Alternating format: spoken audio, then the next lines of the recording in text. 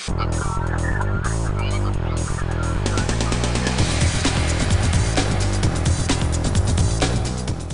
edition of MacVoices is sponsored by lynda.com, the unparalleled online video training library. For a free 10-day unlimited trial, visit lynda.com/MacVoices. And by the MacVoices Dispatch, our weekly newsletter to stay up to date on all the MacVoices news. Subscribe from our front page or at macvoices.com/newsletter. Welcome back to MacVoices. This is the Talk of the Mac community, and I'm Chuck Joyner.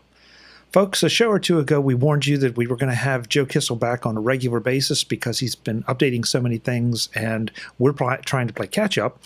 And so he's back this time, but we're going to talk about updates to not one, not two, but 3 books, or maybe updates to 2 and a new book. Not quite sure how it all fits together, but Joe will tell us. Joe, great to have you back as always. Thanks for making the time. Sure, and I'm not sure how they fit together either. I just keep writing books, and as we frequently discuss before and after the show, I totally lose track of like how much do they cost and when are they coming out and little details like that. 'Cause I'm just busy writing all the time. So I don't know. Just go buy them. Just buy the books. Yeah. Just buy them because that's it. Joe's not focused on the business. He's focused on research and development and, getting the information right for you. So pretty much. In fact, we could just leave it at that. Like, buy the books and thanks for watching, end of the show. I think we need a little more meat to it, Joe. Oh, all right. Okay. But, I'm trying to give your listeners, your viewers, a break by not making them watch 3 episodes for 3 books. It's a triptych or I don't know. It's 3 in 1. Okay, that works. Okay, so and in a sense too, we should say that all 3 of these sort of go together. They're not quite a series or a bundle, but they might as well be. Yeah. The first one is version 1.3 of Take Control of Your Passwords. That's right. So this is a book that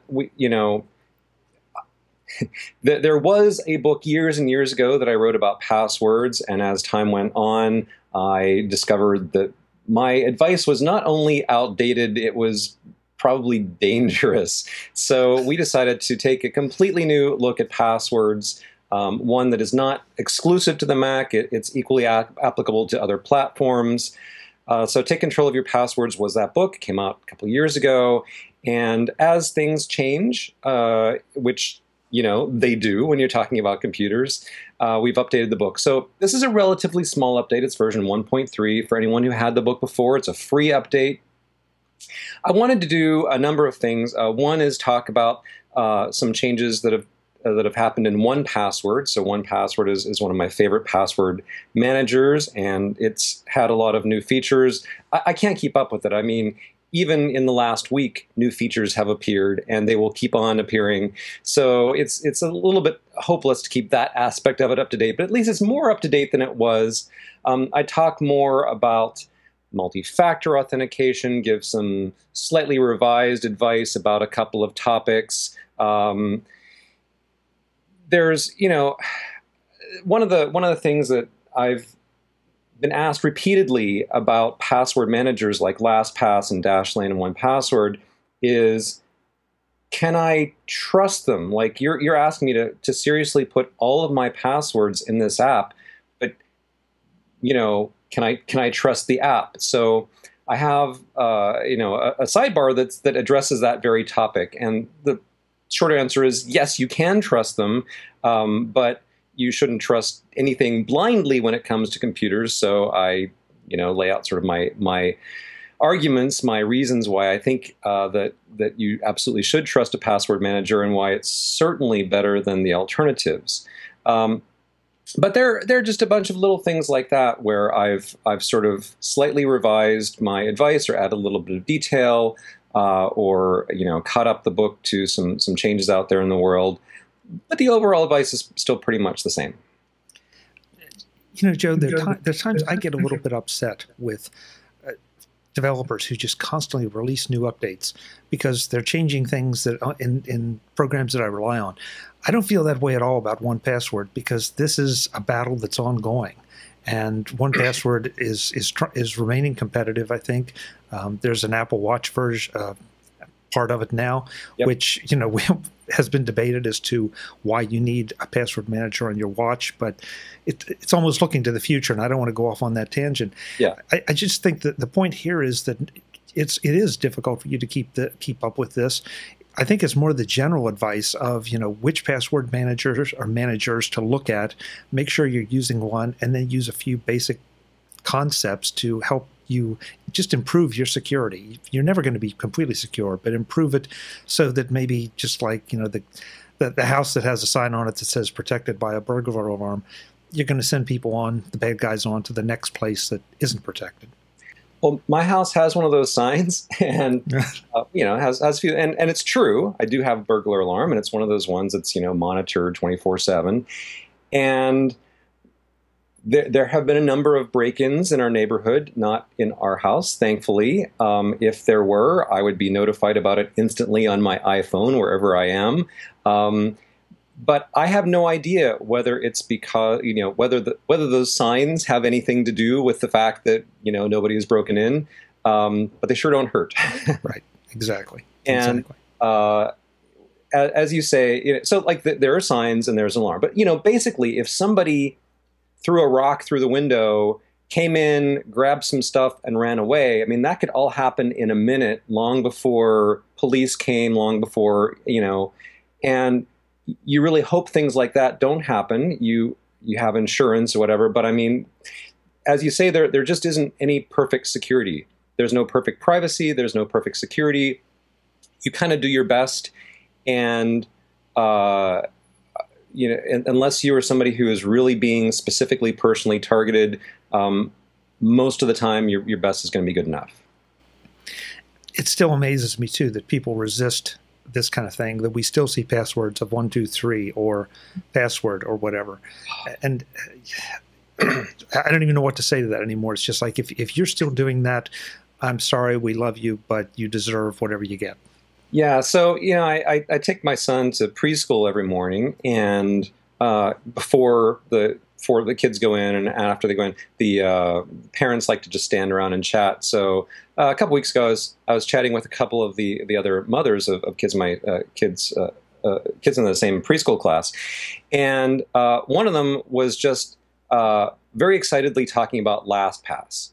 And LastPass is what she uses for passwords, which is fine. And she was talking about how she restored a backup and just all these ways that LastPass is helping her and making her feel more secure. So that's great. Like, we're having this fantastic conversation about password managers. And then this other mother who's standing and kind of listening in on this kind of goes, yeah, I kind of use the same password everywhere.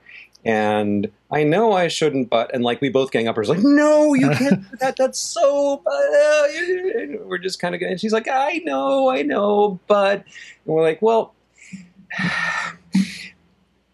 you're part of the problem. Like, and again, it's like, we love you. We're not upset with you because we think you're stupid. Like, we want to help you. We don't want you to suffer is the thing. And so it's not like I'm upset for some philosophical reason, or I think you're a bad person. It's just that when I see you potentially harming yourself, that makes me sad. And so I want you to get over that little hump, just a little bit of extra effort that will potentially save you a world of pain in the future. Yeah. If you're still doing it, you're low-hanging fruit. That's right. That's right. That's exactly it. So the hackers and the people who are trying to, acquire these massive databases of passwords to break into people's accounts and steal whatever, they're looking for the low-hanging fruit. They're looking for the people that require no special effort, because, if like you're targeting a politician or a celebrity or somebody with a lot of money, that they have something that you want, and so it's worth kind of a lot of effort to get that. But if it's just an ordinary person like you and me, you don't know that person has any money or power or influence. You're not going to waste a lot of time trying to break into their accounts. It's not worth it. So the only way you are likely to, particularly likely to get caught in one of those things is if you are the low-hanging fruit, if you have the really stupid, simple passwords. So just don't do that. And we can say it over and over, but people are still going to do it. So I know. But there's a fine. There's a fine if your account is hacked because you used a stupid password. It's $1,024. I take PayPal, so it's really easy to pay your fine. Obviously, it goes to me. But I really think there ought to be a deterrent like that because, man, it's bad news. Yeah. And I think, Joe, I've even seen some systems online that are now refusing to take certain passwords like that, certain stupid passwords. Yeah, some of them do, and that's very wise of them. Yeah. Let's have more of that, folks. Yes. Okay, so that's book number 1 that's been updated. That's number 1. Book number 2 takes some of this and spreads it a bit farther out. Take control of your online privacy. This is the 2nd edition of this particular book. That's right. So online privacy turns out to be a kind of big deal. It's getting bigger and bigger all the time. The very first version of this book came out shortly after the whole Edward Snowden revelations hit the news. And since then, just so many things have happened. We've learned a lot more about what government agencies are doing. We've learned a lot more about what corporations are doing. And, there have been lots of laws passed and investigations performed and just lots of stuff going on with relation to online privacy. Overall, I mean, the situation isn't getting better. Like the average citizen can't feel more in control of their privacy today than they could a year or two ago, and that's very sad. I think the situation is likely to get considerably worse before it gets better.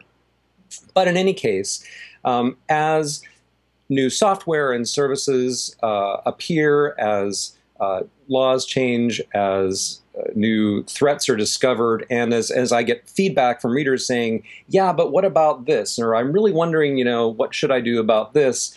I felt like enough more needed to be said, that this wasn't just a small update. This was like a pretty big update with lots of new pages and enough to warrant calling it a new edition. So this is Take Control of Your Privacy 2nd edition. And as with passwords, the core of it is still the same. The core of the threats against your privacy and the types of things you'll do to protect it are the same. But now we've just sort of layered on more stuff to it.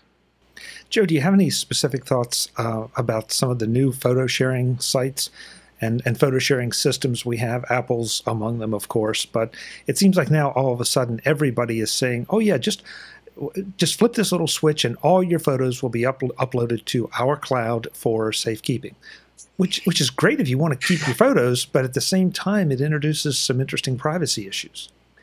I have a lot of thoughts about that. I wrote a big long FAQ for Tidbits about iCloud Photo Library, and one of the topics that I now have quite a bit of expanded coverage about in this book is exactly that: the photos you take on your mobile devices. So for me, I really value having all of my photos on all of my devices with next to no effort. So for me, something like iCloud Photo Library is really great. It's really handy. It saves me effort, and it prevents me from losing photos. So that's really nice. But I take photos of my kids pretty much. That's very rarely do I take any pictures that don't have my kids in them, I guess. And so it's just like, it's boring family stuff or stuff that's boring to anybody else. I take pictures on vacation, things like that. If you are taking photos of anything that you would be embarrassed for the general public to see, or something that could get you in trouble with your job or with your school, if you're a spy, if you're taking pictures of confidential business documents or unreleased Apple prototypes, or if you are, taking nude pictures to share with whomever, I don't know, I guess people do that. It seems weird to me, but whatever. Then that convenience feature of, oh, hey, my photos instantly sync everywhere automatically becomes a liability. It becomes a real serious danger to you, because the more different places your photos are, the more different opportunities there are for someone that you don't want to have access to your photos to have access to your photos. So there's no right or wrong answer. It's you can use the services or not, as whatever fits your needs. But I'm more just saying, you got to think this through. Think about what it is that you take pictures of, and think about the consequences that could occur if someone were to get a hold of those that wasn't someone you intended to have them. And if the consequences are, okay, well, a stranger saw a picture of flowers, then who cares? But if the consequences are I lose my job, or I lose my marriage, or I, have death threats, or, there's some other very unwelcome consequence, then you have to give up some convenience, and you just turn off that feature. And I should say, along with that, it's not just the syncing part, like iCloud Photo Library. There's also backups. So if your iOS device or other mobile device automatically backs up its data to the cloud, as opposed to backing it up to your Mac, then even if you don't sync your photos with something like iCloud Photo Library, they could still be in your backups in the cloud. And so that's, back when there was that big celebrity photo hacking scandal, that's what happened, was that somebody guessed a bunch of passwords and used those passwords to download the backups of the devices that were stored online, and the backups contained those photos. So, I talk a lot about not just photos, but other aspects of mobile online privacy, which I had just barely touched on in the first edition, because it turns out there are lots of things you need to worry about when you're using a mobile device. Joe, how about any of the social networks? And I know we've had discussions in past shows about Facebook in particular and the way they seem to shift their policies. But instead of picking on Facebook, how about just social networks in general? Any thoughts on whether this is a major privacy kind of thing, given that, at least in theory, we're posting our own stuff to it? Yeah, well, there's a curious thing about social networks. The word social is right there in it, right there in the name, and social implies, like, other people seeing it. So basically my advice is, if you're going to post something on a social network, you have to assume that it's public. Now, all of the social networks, most of them anyway, have a way of, like, Twitter has direct messages, and you can send messages on Facebook and assign different groups and things. And there are mechanisms on most social networks that give you sort of the veneer of privacy. It's just between me and you, or just between me and this small group. But you really can't trust those, is the bottom line. It is a social network. They exist to spread information. There are ways that people can work around those sort of, private restrictions. And even if it's not a matter of, like, your friends or your network seeing stuff, certainly people that work at these companies can see your stuff, and they could be hacked, and then, things could get out further. So basically what I say is, use a social network for social purposes, for things that you don't mind having the public know. But if you want to keep something private, that is just really not the right place for it. And I'm very, very skeptical of trusting private information to the private feature of a social network. The other thing, and again, I think we've talked about it, but I'll throw it in anyway. The number of services are out there that are saying, yes, join our service and sign in with your Facebook ID, sign in with your Twitter ID. No, don't do that. I mean, you've just handed the keys. Now, admittedly, there's probably not anybody that's going to go through here and pick out your individual password and an ID to try to log into your Facebook account. But at the same time, you're handing that over to someone. Why would you do that? Well, it's not quite as bad as you make it sound. It's not? No. Maybe getting into the exact mechanism by which that works is a topic for another show.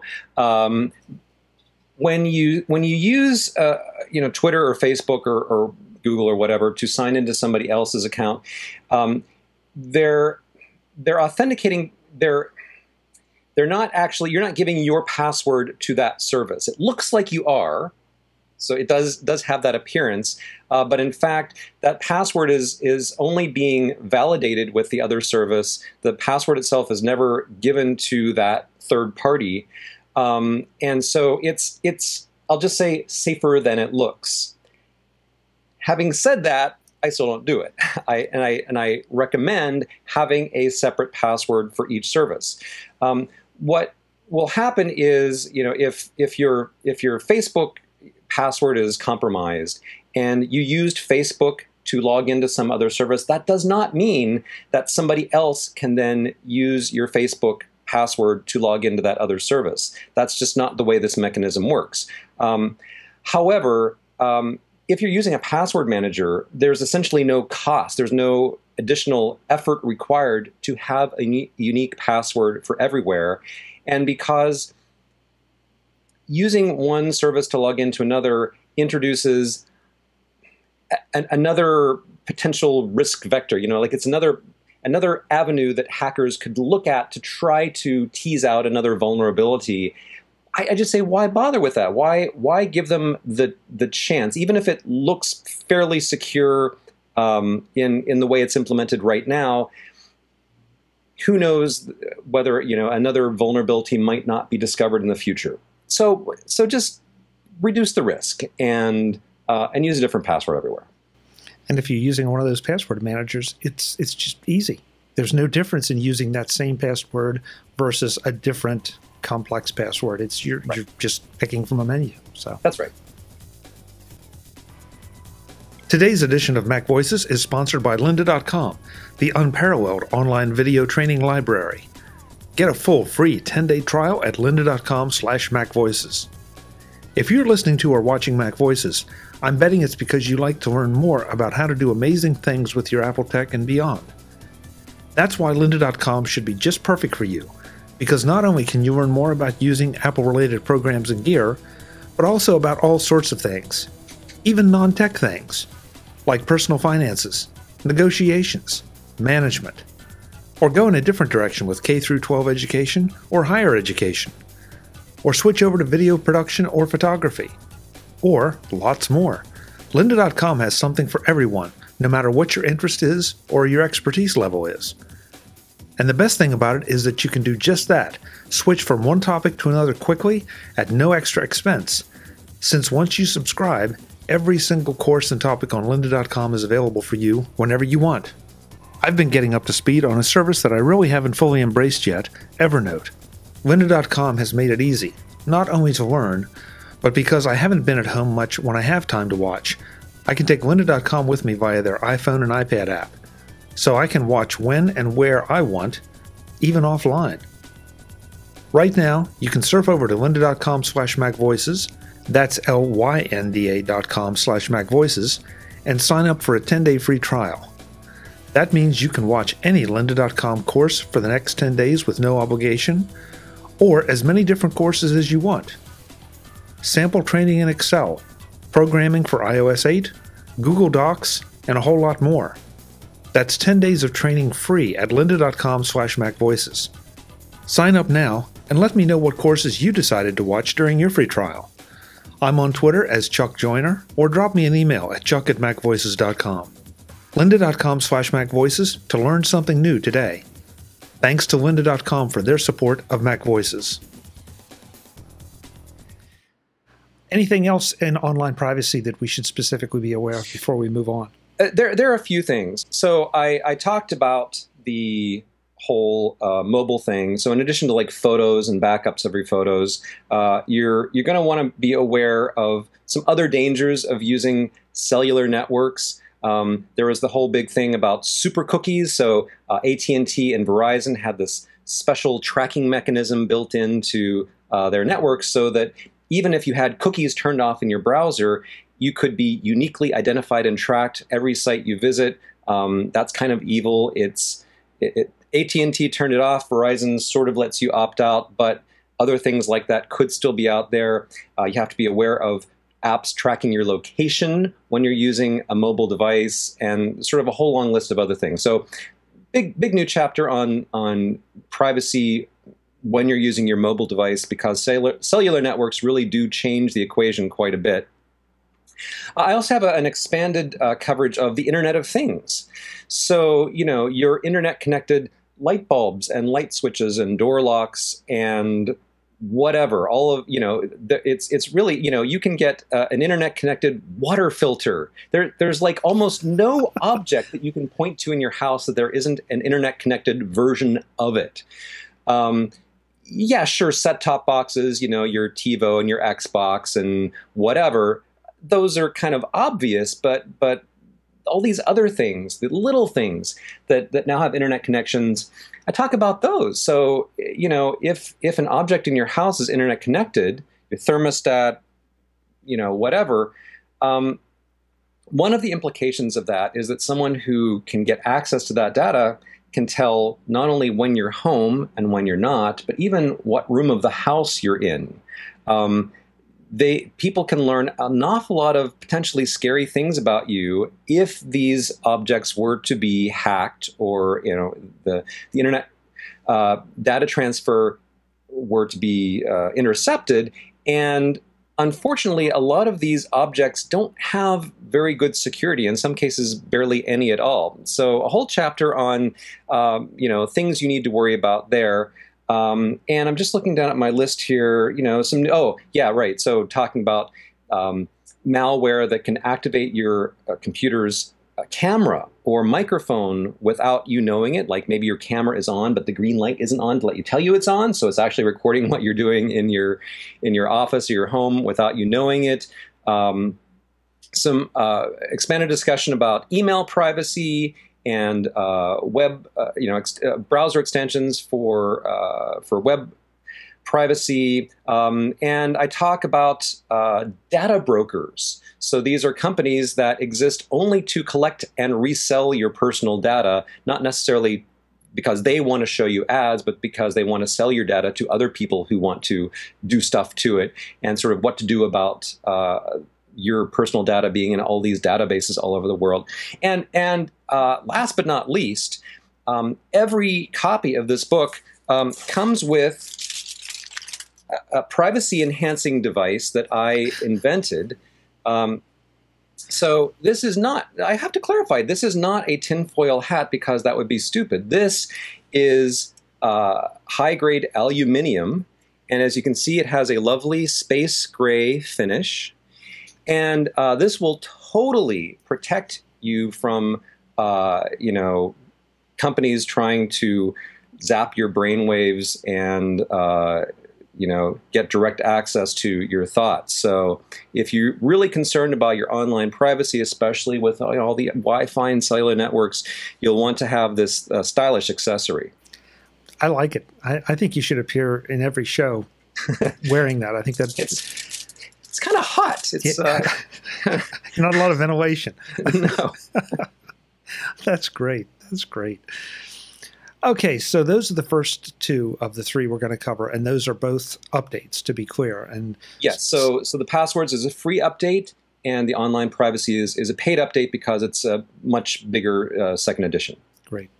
So now we come to what amounts to a brand new book, but we'll talk about how it was published, because it didn't just spring fully formed, and that's Take Control of Security for Mac Users. Right. So that would seem to be a bit of an overlap with some of the things we've talked about, but maybe a little more specific to Mac users. But this was one of those books that the chapters were published as chapticles through Tidbits for paid members. Right. So we did talk about this book a few months ago, as Tidbits has done with a few books. The way we decided to publish it initially was one chapter at a time. So one chapter a week, and it was published on the Tidbits website. The first couple of chapters were available to anyone, but the remaining chapters were available only to paid Tidbits members. And so those people got early access to it. And in addition to early access, they got to provide feedback. So we, in the course of those 12 weeks during which all the chapters are being published, we incorporated a lot of comments and corrections and questions that readers brought up as the chapters were published, and use those to revise and improve the final book, which is now available just like any other Take Control book in the usual formats for sale to anyone. So it's basically the same content that was published for Tidbits members, only it's better because it's very much polished and cleaned up and enhanced with all of that feedback. Okay, so I guess I should say, what's new in this version of the book? What kind of topics do you cover that might not be specifically covered in any detail in the other books? All right, so the other two books we talked about, the Passwords and Online Privacy, one of the things about those is they are platform neutral. So they are applicable if you have Windows, Android, whatever. Take Control of Security for Mac users is strictly for Mac, and it's also strictly about security. So as I talk about in a couple of these different books, security and privacy are very closely related, but they're not the same thing. So one of the examples I give, and I've probably given this example on this show before, but there have been so many who can remember, so I'll give it again. So when I'm trying to explain the difference between privacy and security, and also anonymity, which figures in, I talk about a bear. So go to a zoo, and there's a bear or many bears over there in an enclosure, and there's like a fence, a wall, a moat, whatever. The bears are not going to hurt you, and also you're not going to hurt the bears. So you have mutual security. The bears are safe from you, and you are safe from the bears. There are physical barriers in place. However, the bear doesn't have any privacy because, everybody's standing around looking at him, and you don't have any privacy either because you're out in public. So this is an example of a place where you do have security, but you don't have privacy. Now I can flip that around. Let's say you go camping, and you're in a tent out in the middle of the woods. You do have privacy, because you're far away from other people and you're inside an opaque enclosure. Nobody can see you, nobody can hear you. You do have privacy, but don't have security, because if that bear comes along, one swipe through your little flimsy tent and you're gone. So you can have security without privacy, you can have privacy without security. Now, as the bear is in the process of mauling you, you're still anonymous because the bear doesn't know who you are. But once your remains are identified, you will lose your anonymity because we will all know who you were. So privacy, security, and anonymity, three different concepts. You can have any one or two without the others, but they often go together. So the fact that I close my front door and lock it gives me privacy, that is, nobody walking by outside can see me, but also it keeps me safe because it makes it much harder for someone to come in that I don't want to come into my house. And online, it's the same thing. You take security measures in order to protect your privacy. It is still possible to have security without privacy and privacy without security online. And in fact, not all of these security measures that you might want to take are strictly to protect your privacy. There are other senses in which you want to be secure that, where privacy itself just isn't an issue.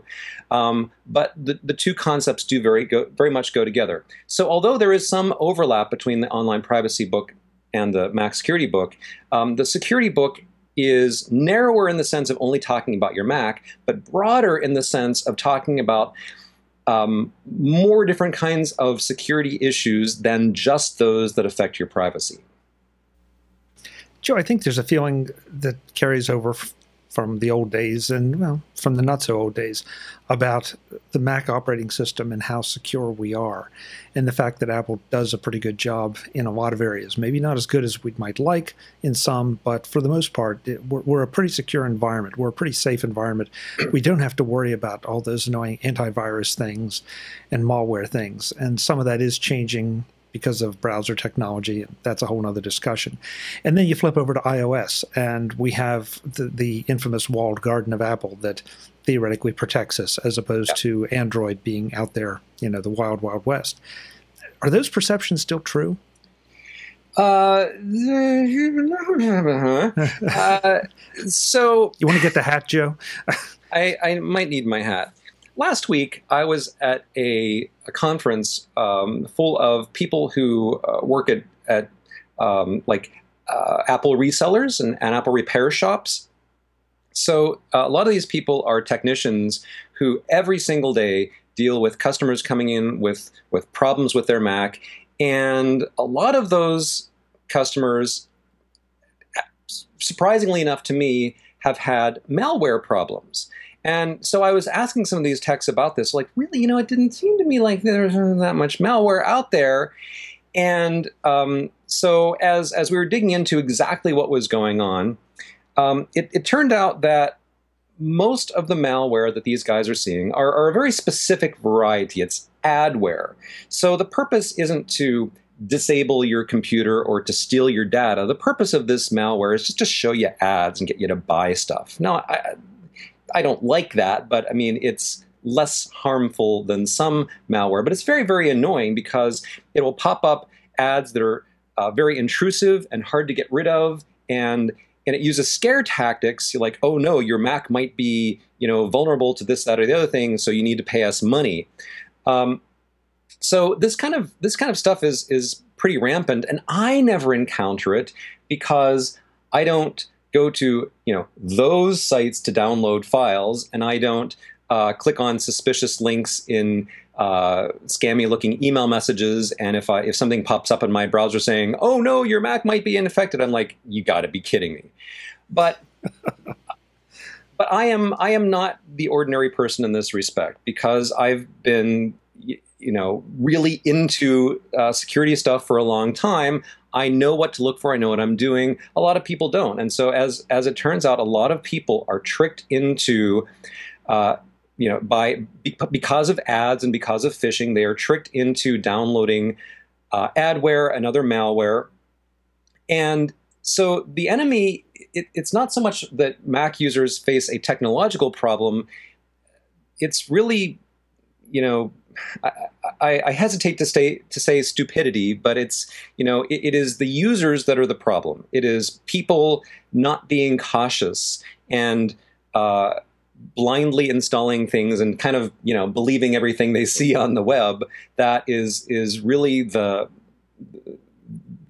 way all this stuff gets onto people's Macs. And it's really a much bigger problem than I perceived it to be. Macs have pretty good security, and for the most part are pretty safe against viruses. But if you deliberately install software and you ignore those warnings that come up, well, there's only so much Apple can do. And so the burden isn't really on Apple to fix that kind of a problem. There's probably more they could do, but really the burden is on each user to be more aware of what the threats are and what's going on and how to compute a little more safely.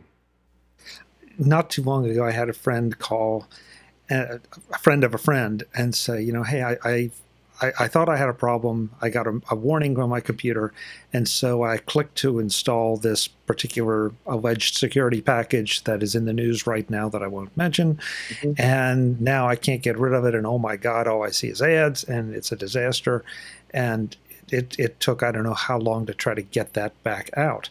You're right. It's amazing. It's amazing how people will fall for this stuff. And I'm sure now you've had the same experience I have, where you get a phone call from someone with a very thick foreign accent, for those of us in the U.S., saying, we've been getting virus warnings from your computer, and we would like for you to, we'd like to help you. Yeah. And it's, I know how to deal with those phone calls, and it takes me about 2 seconds to go, you've got to be kidding me, But if my mom got a phone call like that, she would be seriously worried. Absolutely. And I've absolutely talked to people who have gotten calls like that and just been like, oh, well, they clearly know something I don't know. and they're just super evil. Yeah. So it's not that Macs are inherently insecure. It's that what you don't know can hurt you. And so that's kind of what I'm trying to do with this book, is to tell you what you might not already know about security that you should know to make smarter decisions. And, you know, we've talked about this before. I've written about Mac security. My last book on Mac security was this one, you know, 900 pages long. And as I like to say, its most effective use as a security tool is as a bludgeon. Ow. The problem with doing a book like that is that somebody is going to say, oh no, now I'm terrified. I need to read 900 dense pages of technical stuff to even consider, you know, keeping my Mac secure. And I realize, you know, much too late, that's really sending the wrong message. The message I should be sending is, you know, you need to be aware of some things. You need to be smarter about some things, maybe change some settings, maybe install a couple of apps. You don't need to be terrified. You don't need to know a whole lot of technical stuff. You just need to be a little bit smarter. And so this book, the new Mac security book, is about 1/6 the length of you know, this old guy. So it's much more digestible. And I've tried to really avoid as much as possible the technical details about, you know, exactly how things work behind the scenes and stuff that you don't, I mean, what you really need to know is, do I need to turn this on or not? Do I need to install this software or not? Which setting here is the best for me? And so I try to kind of take that angle, and I also try to filter all of it through, what's your risk level? If you are using your Mac solely for web browsing and streaming music, then, you know, your risk level is pretty low. If you're, you know, a politician or an Apple executive, your risk level is really, really high. And most of us are somewhere in between.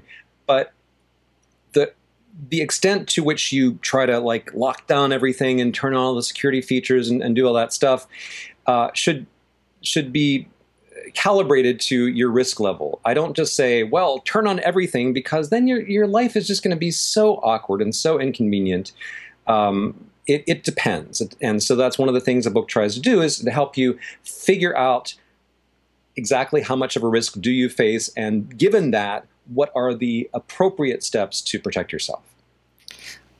I think I've said this a number of times over the past 6 to 12 months, but this might be one of the most important books that you've written. And this is the one that I wish people would buy and give to a friend. You know, buy a copy for a friend, and it's an electronic copy, so you can email it. So it's not like it's a big deal. And that includes, you know, mothers, fathers, sisters, brothers, co-workers, you know, because I see things in my work life. I see things that are just unbelievable from a security standpoint. And people do it because they don't know any better.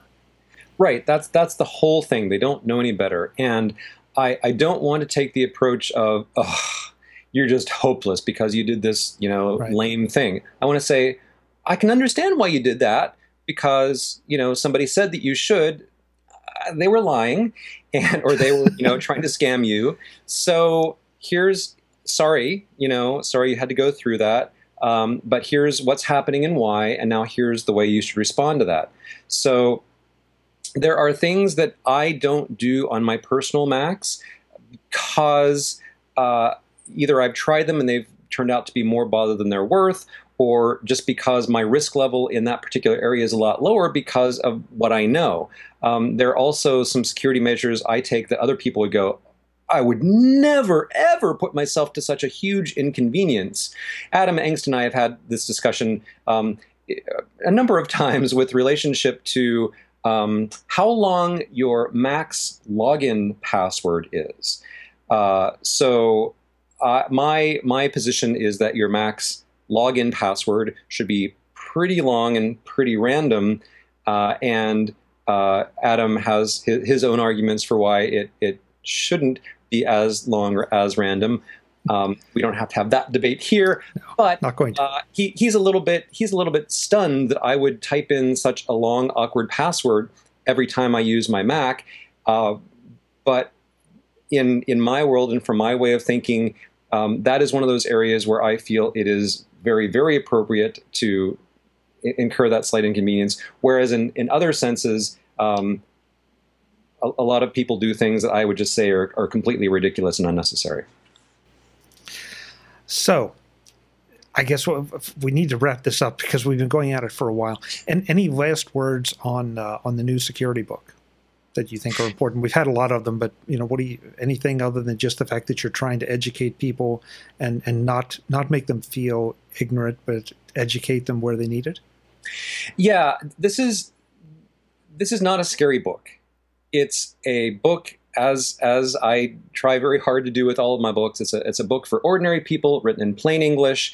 It's not an attempt to make you feel scared. It's an attempt to do actually the opposite of that. It's an attempt to empower you and tell you exactly what you don't need to be scared of. But it's also at the same time trying to make you smarter and just help you make wiser decisions that will protect your security. So it's a lot shorter than the old book. It's a pretty easy read, I think, and a lot of the stuff that's in it takes really very little effort to do. But if you learn nothing from the book other than having an increased awareness of what is likely to be a dangerous website or a scammy email message or harmful software, and you're a little more hesitant when you install stuff or download stuff, I will feel like I've done you a great service. All the books can be had at TakeControlBooks.com, of course, along with all of Joe's other books and a lot of other great books by great authors. These, though, I got to tell you, folks, I think these are some of the most important books out there, just because once you get hit, we've probably the only other things are backups, because that's lost data, lost things that can't be recreated. This can take stuff from you that you may never get back, and if you do, it could cost you a lot. And it's just not that hard if you just pay attention to Joe's advice. That's right. And of these three books, I would say, well, of course you should buy all of them. I mean, that goes without saying. But if you had to buy just one of the three, I would say buy the security book, because it mentions passwords, does not go into very much detail about them, but it talks about them to some extent, mentions online privacy issues, again, doesn't go into as much detail, but you can sort of say, okay, now that I know the basics of passwords, the basics of online privacy, now I want to read the other book for a lot more detail in that particular area. So of the three, I think the Mac security book, assuming, of course, that you are a Mac user, I think that's probably a safe assumption on this podcast. The Mac security book is probably the best overview and the best place to start. One more time. Take Control of Your Passwords, version 1.3. Take Control of Your Online Privacy, second edition. And Take Control of Security for Mac users, brand new, all from Take Control Books. Joe, thank you for the time here, but thank you for the effort in putting all this together. This is great information. I just hope everyone heeds your advice and makes themselves more secure, both online and offline.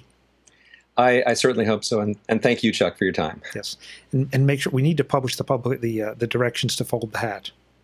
Yes, that was interesting. I set out to make a hat because I wanted to have this as a prop, one of my talks at this conference, and it was actually quite challenging. There are videos on YouTube for how to make a tinfoil hat, but I didn't like any of them. I thought they were all just silly looking. So I didn't even use any tape. This is solely aluminum foil. So it was a challenge, and maybe I need to make my own YouTube video about how I did it. Yeah, take control of your tinfoil hat. I like it. Right on. I like it.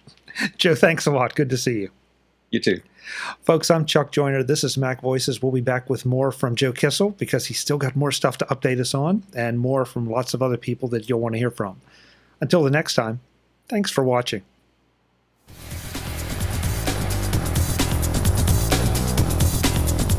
Visit MacVoices.com for links, show notes, to subscribe, to connect with Chuck on Twitter, Google+, YouTube, Facebook, LinkedIn, and the Mac Voices blog. Subscribe to our weekly newsletter, the Mac Voices Dispatch, to stay up to date on all the latest Mac Voices news from our front page or at MacVoices.com/newsletter.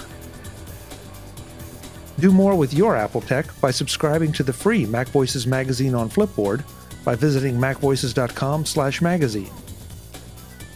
Advertising and sponsorships handled by Backbeat Media at backbeatmedia.com. Bandwidth provided by CacheFly at cachefly.com.